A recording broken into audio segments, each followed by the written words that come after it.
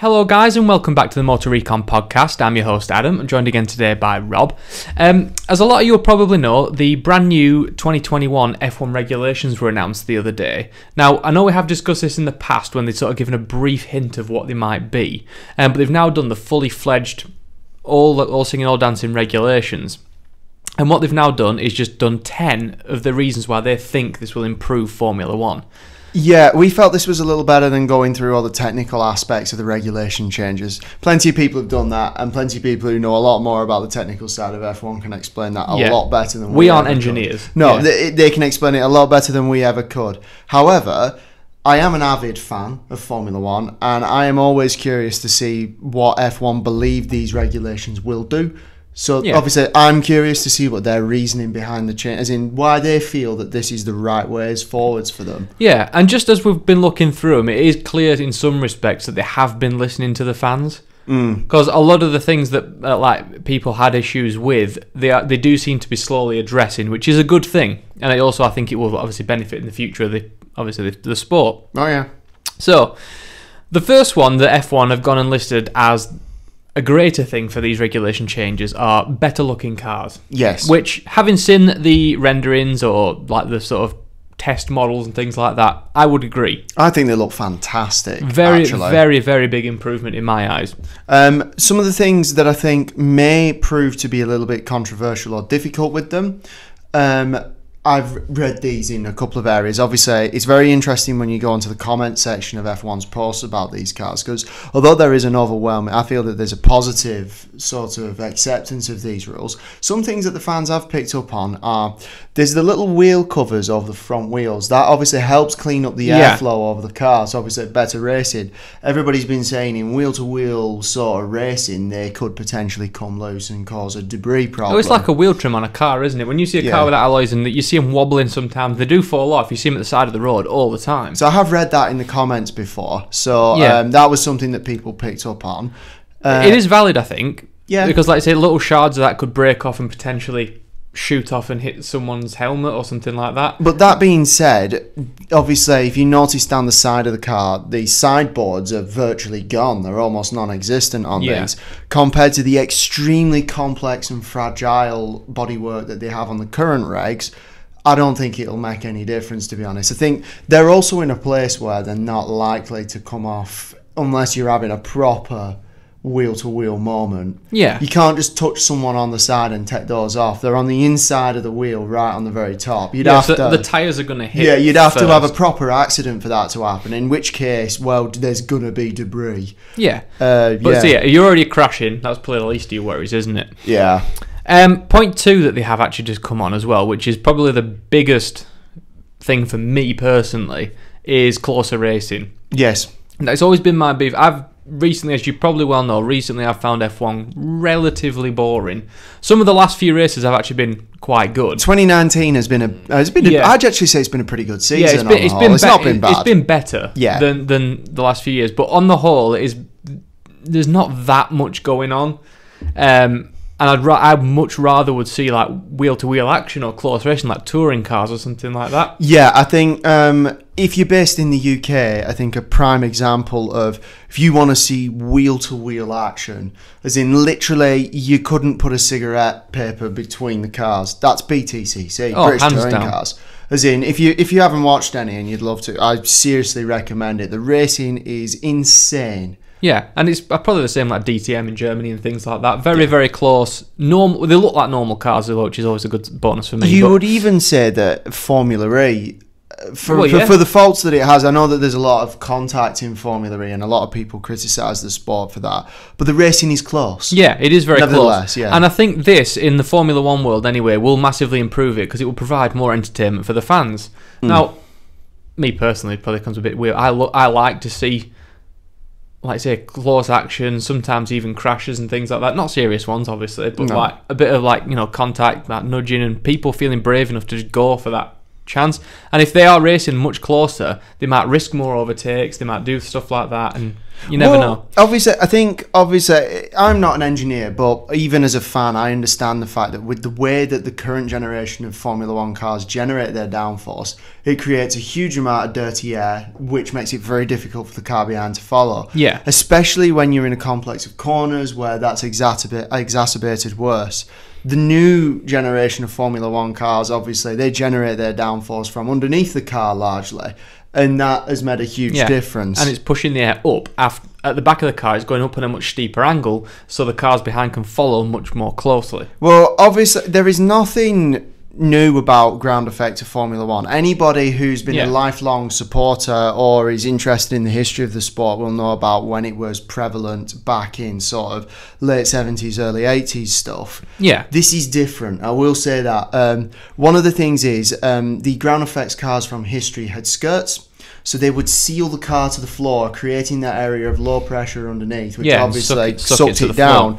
But that meant that obviously when the seal was broken, obviously they would occasionally dramatically lose downforce, and it made them very dangerous. Yeah. This is none of that. Yeah, so it mitigates that risk. And also the cars are much safer than they used to be. Exactly, Much safer, so they can handle it, I think, a lot better. I feel it's the right move, actually. Yeah, definitely, because it allows it for this much closer following. Exactly. No, so you can slipstream more. I mean, what were they supposed to do? You think about it from their perspective. The fans still want fast racing, but they want close racing. That was pretty much the only game left in town in that respect. If you want to keep the speeds at a relatively similar pace as where we're at now, I've read in articles that under the 2021 regs, the cars will be approximately 3 to 4 seconds a lap slower. Yeah, which is fine. But that still makes them very quick. Yeah, and you're not going to notice it watching it on TV anyway. Well, what you will notice watching on TV is, Christ, they're following each other much closer. Ironically, I feel that the sense of speed might be increased because of how close the racing is. That is actually true. I didn't think of it like that. The sensation of watching it might actually be more interesting than the outright pace that's going on. Yeah, which to me is better, because like I say, BTCC aren't fast. However, it feels like when they go past like 17 at a time, that is a good sense of speed, which you don't get here. So I would actually, didn't think of that. It's probably a good point. The third one they're doing is obviously more chances for different teams to score podiums. Yes. Now, again, more Formula One fans will know it's very much a Mercedes, Ferrari, Red Bull. They're the top three teams. 3-horse race at the moment. They're the ones who seem to be getting all the podiums, getting all the glory. Yeah. So to get other teams up there, of me personally, I really want to see McLaren get back up there, and I think this is their chance to do that. Williams again. I know you're a big fan of Williams. It'd be great to see them back up at the top, and obviously making it a more fair sort of racing thing and give more people opportunity. I can't see that as a bad thing. No, and obviously we'll go down to the cost points later on, but having a closer racing formula will allow for those circumstances to get yourself a podium if you're a midfield team. Yeah. It makes it more likely because you're closer together. If you're 30 seconds down, it doesn't really largely matter what happens up front. Or if you're a lap down, like most midfield teams end up getting laps, well, you've got no hope of getting a podium out of it's just not going to happen unless everybody in front of you crashes, which is never going to happen. No, it's one of those, isn't it? Yeah. Often the most interesting races are the ones where think back to Max Verstappen's first win in Formula One. That was Barcelona 2016, I believe. Yeah. When the Mercs took each other off on the first lap. That took away the cars with the huge advantage, and it was a great race because everybody was more closely competitive together. And that's what I think they're trying to go for. And they've also said at point number 4 that they want drivers' skill to be front and centre. They don't want the car doing all the work, and obviously having a much better car that aids the driver better or suits their style. This is going to be, I think, great for them. I might add as well, this was something that recently reared its head with the Renault F1 team. Yeah. There was a brake bias system that was deemed, for whatever reasons, worthy of penalisation. I do believe that F1 are really committed to that.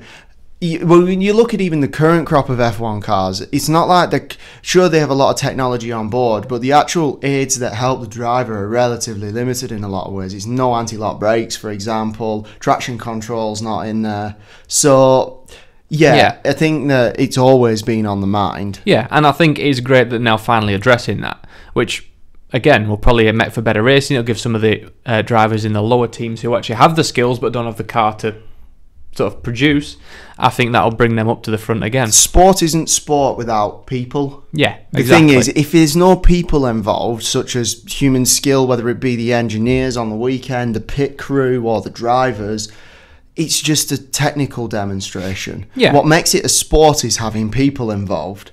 That's part of it. And obviously, you've got Robo Race, which is one of the supporting categories for Formula E. And as thoroughly impressive as it is, it's not a sport to me. There's no humans There's involved. not. Well, there are engineers Yeah, involved, but there's but no not- human in the car as well. That's the thing. Yeah, which again, if it's a computer doing the driving, it's not worth it in my opinion. Number 5 is tighter aero testing rules, which obviously to close up the pack. Which again, no qualms from me. I think that is a perfectly reasonable problem to address. Yeah, I mean, obviously, when you think back to the sort of early 2000s, testing was largely unfettered. I mean, when Michael Schumacher was dominating it in sort of the early 2000s Formula, testing would just go on. Like, they'd go round and round and round and round. And the big teams had the infrastructure and the money to just test the cars to oblivion. Yeah, break it essentially if you need be. This is taking this one step further because not only are they restricting the amount of testing you can do on track, which, as we now know, pre-season testing is extraordinarily limited now. Very. They're also testing what you can do in the wind. They're also limiting what you can do in the wind. Well, they're reducing the time as well overall Yeah. you can spend. So again, if you're trying to develop something, you haven't got much time. It's gonna be good for that because then you might get halfway through it and then you're stuck with what you've got. But it promotes innovation as well in the Yeah. teams. They now, knowing they have such limited time with the wind tunnel, they have to make it count. Yeah. It's one of those things. It makes, again, that human element of the sport. It encourages that sort of teamwork and creative thinking. The things that we like about Formula One, a challenge. A lot more of it will go into like simulated computer programs and things like that, which is fine, but it'll never be the real thing, will it? So I'm all for Again, that. that unpredictability. Yeah. That you're stepping into the unknown, taking it onto the track, because largely, if you've done the vast majority of your pre-season testing in either sort of computer dynamics or, say, in the wind tunnel to a limited perspective, when you roll it out for pre-season testing, that's the first time you've seen it fully in action, up to speed. Yeah. Anything could happen. Yeah. It's brilliant. And no qualms from me. I think it's a brilliant idea. Point number 6 was pass-fern changes to mix up the grid. Now, I didn't really understand this one too much, but I know you've read this in a lot more detail than me. Yeah, by the looks of it, they have to, in sort of long short of it, they have to commit to the car that they'll be running for the weekend earlier. Okay. So what they go, that's what we'll be running. Yeah, you okay, know? yeah. And that's where Parc Fermé comes in. No more changes. That's what you're going to be running. Again, it adds to the unpredictability. Okay, now Because you've sort of locked yourself into what you're going to do. well, that actually makes a lot of sense. Yeah. And also, a lot of people could, like you say, shoot themselves in the foot from day one if they've not quite done Well, enough. as you say, it says it here under point 6 on the F1 website because it says, for example, if a team brings a test item to the weekend, they're going to either have to commit to it running it all weekend or run something else for both free practice 1 and 2 before taking it off and saving it for next time. The point is, you have to commit to what you're doing. Okay, an that's earlier actually stage. that's actually really good. Yeah. I do like that. Probably one of the best ones. Again, I've already seen things in videos of people getting around this, but number 7 is a cost cap to check overspending. That is fantastic for the smaller teams, obviously, because now they limit it to $175 million per team, which is what it's going to be, and per year as well. Now, So it's not a lot of money in the grand scheme of this sort of sport. Now, to be fair, they have a follow-on article specifically about the cost cap point going into how it'll be enforced, because I think a lot of people, as good as it sounds in theory, and believe me, I think it sounds great in theory, I think people are always dubious of how well it'll actually work in the real world. You will get creative thinking that will try and work their way around that. Well, the one I've already seen, which actually was from Nico Rosberg, was he was speaking to, I don't know which team it was, he didn't actually say, probably for obvious reasons. Yeah. But he was saying that they're going to put a lot of their testing down under a road car budget, even though it'll be testing for the F1 car, which means it's good because, like you say, the technology will be then in the road car as well, because I think they'll have to do it. Well, again, that's part of making it continuing to make it relatable to products people actually buy. But that's the way they're going to get around it, because there's still a loophole in the rules, which means they can actually do that. Yeah. Now, that's good for like Mercedes, Ferrari, McLaren, things like that who have road cars. Yeah, but what if you're Williams? Exactly. Yeah. Or any of the other smaller Or teams. what if you're Haas, for example? Who don't have that team. So I think if they're already starting to figure these rules out now, obviously like a year and a half prior to this coming in force, they might have to close that loophole. Yeah, to be fair, but I maybe think that's the whole point in announcing it so early. This Yeah. does give F1 a chance to obviously see how there are potential ways around the rules and maybe plug out the ones that they're not thrilled with. Yeah, 'cause I don't know if these are the final ones, but I hope they will plug that gap, because I do think it'll then just be unfair. Because let's say Mercedes and Ferrari have a much bigger budget then, and they have the big road car division. Well, that would largely, if that be the case, then that would also largely alienate people like Red Bull, for example. Well, yeah.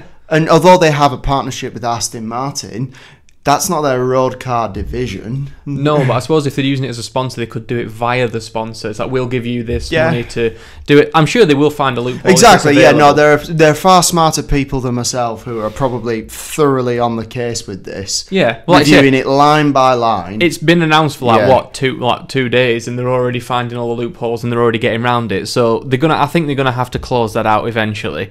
But nonetheless, it's good that they've put a cap in there to try and at least make it fairer for these smaller teams.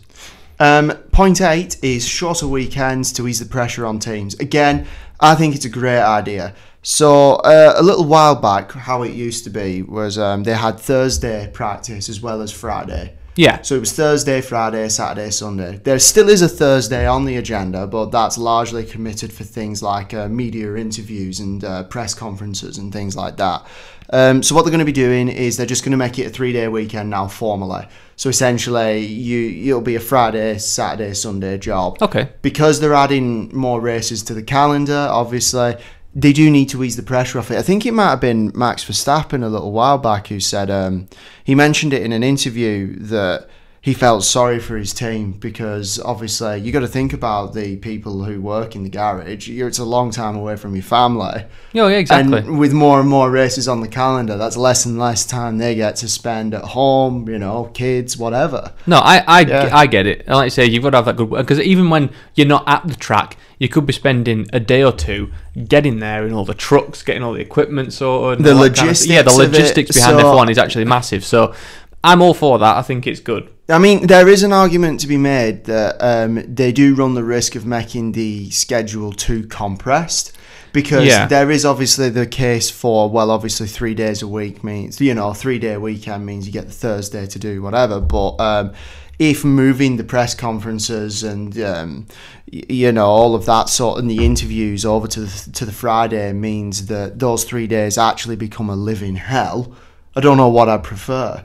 Would I rather to have 4 days where the pace isn't quite as breakneck, or would I rather have 3 days where it's just madness? I think 3 days of madness would suit me better. That's the thing. I think that's entirely up to personality. Yeah. Or I'd say it depends how slick your team is as well and how good they it are might at operating. might favour the bigger teams with more people. It's worth a try, though. Yeah, I think It's worth a it's try. good to definitely give it on there. Number 9 was obviously a greater focus on young talent, which this one I actually do like, because what they're going to do is all teams will have to run a driver with 2 Grand Prix or less experience for at least 2 free practice sessions per season. Yeah. Now, that's going to be good, because you're going to get obviously the smaller, younger talent coming up. You'll get to see the potential much earlier Yeah. and scout it for the bigger teams. The thing is, I like Formula 3 and Formula 2, but obviously we are all got lives and we got things we need to do. So actually dedicating the time to watch all of those formulas over a weekend just isn't feasible for most people. No, and yeah. The thing is, though, the first time I often get to see that young talent from F2 and F3 is once they're in a practice session or whatever in an F1 car. Yeah. So I think it's good to give them that airtime. Oh yeah, and for sure, and because it's going to be every single team forced to do this, We're going to see lots. You're going to see a lot more of it as well. No, I agree, and obviously it also gives those teams the opportunity to appraise how well those young drivers are at handling an F1 car and all sorts of other things. And it also gives those F1 drivers the opportunity to give it a go. And really, well, a lot of them will probably come up through the team's driver programs. Yeah, sure. So again, they've obviously seen them in lower classes, but they'll give them a chance to actually experience an F1 car and see how they can handle it in comparison. I might add as well something that I've just thought about now as far as this point is concerned. Obviously, having to run those young drivers might encourage other teams to have young driver programs.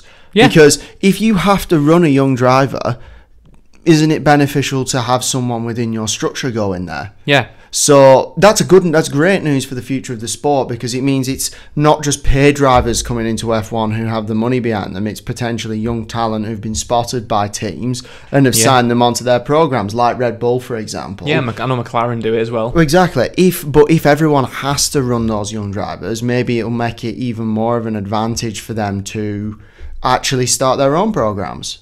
Yeah. So yeah. Okay. Yeah. No, I'm all for that. I think it's actually a good thing. The final point they've come on, which is even more opportunities to hear from drivers and team bosses. Now, this to me, I'm not really bothered about. This is obviously the interviews and stuff around it. I hear a lot anyway. I feel like I get great access largely. Yeah, I don't have a problem with this as it is. Obviously, there's never too much, I guess, sort of that kind of stuff. But I'm not really bothered. I don't care what team principals have to say in many cases. I just like to watch the race. I'm not into all the back end stuff. I know people are, and for them this will be fantastic. No, and don't get me wrong. I think that driver access is quite good at the moment. I don't think that's necessarily a huge problem. No. I think team principals is a bit more of a difficult one, because you get ones who are highly engaged, such as Christian Horner, for example, who often comes on Channel 4 and will do events with the hosts, whereas you get other ones who don't necessarily do that many interviews. They might do on their home TV channels. Like, I know Christian Horner, obviously being British, we see him a lot on English TV. Yeah, true. Yeah, exactly. And obviously because he's probably around in this country a lot more, he speaks the language fluently, so other guys might do it, but just in their home countries. I would, but say for example, I would like to hear from all of them though. I think that's the aspect that I would like to hear more of. Team bosses. I mean, me personally, that's not a big deal for me. I just like the race and that's it. I don't like the build up. I don't watch any of the practices or anything like that. I know you can not say I don't like it or anything like that. I just like the race. And I'm sure there are plenty of other people, as you say, because especially if you've not got the time to watch all the free practice, I mean, who has the day? Who can commit an entire day to things when you've got other stuff to do? Sometimes a full weekend. Exactly, yeah. All right then. Well, that's it. I'm actually excited for 2021. Yes, very much so. I think it'll really get me back into the sport, because I'm starting to lose interest now. But I think it'll get a lot of people into it to begin with. Clean slate. Yeah. It's like a new start. So I'd go with that, and I actually am excited. It's one more year to go. Obviously, as it comes through, we'll give you our opinions as and when that happens. So just a little second topic we were going to talk about is because at the moment I have got a Nissan Leaf. Yes. The second gen one. It's from work and everything like that. I just have it for the weekend and over Monday. Now, I was a bit sceptical at first. I've never driven a full EV before. No, neither have I. I've had a passenger ride in one, but I've never driven one. I thought, what on earth is it going to be like? I was very sceptical. Obviously, as you know, I love my manual gearboxes, I love my petrol engine, I love the sound.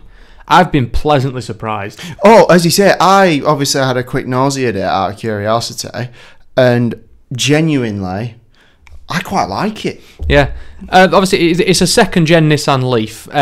For those of you who don't know what it's like, obviously, it's not to everybody's taste, but compared to the first gen, it's a massive improvement in terms of looks. I don't think it's a bad looking. Let's put it this way: it's certainly a damn sight better looking than the BMW i3. Oh yeah, massively. And in the spec that I've got, silver and black two-tone, actually does look quite good. Yeah. Range when I got it 100% charged was 233 miles. Now my journey home, obviously it's the first time I'd ever driven an EV, so I was being a bit playful in some respects. No, but it's also, I think it takes time to get used to as well, doesn't it? So you understand the... It was fast. Yeah. For what it is. Like, it's not rip your head off fast, like probably a Tesla Model S P100D or whatever, but it's quick enough. Like, it puts most normal cars, I think, to shame, because it's just instant. As soon as you touch that accelerator, boom, you're off. Right, okay. And that was in eco mode. Take it out of eco mode, it does fair fly. I used about 10% charge getting home, and I was being a bit silly, but last night I went and picked my mum up from an event, and it literally, in about a 6-mile journey, round trip, it used 1 mile of range. Okay. Which I don't think is too bad. I'm doing a proper test with it on Monday when I actually take it for a long drive. Yeah. To work, to the reason I've got the car.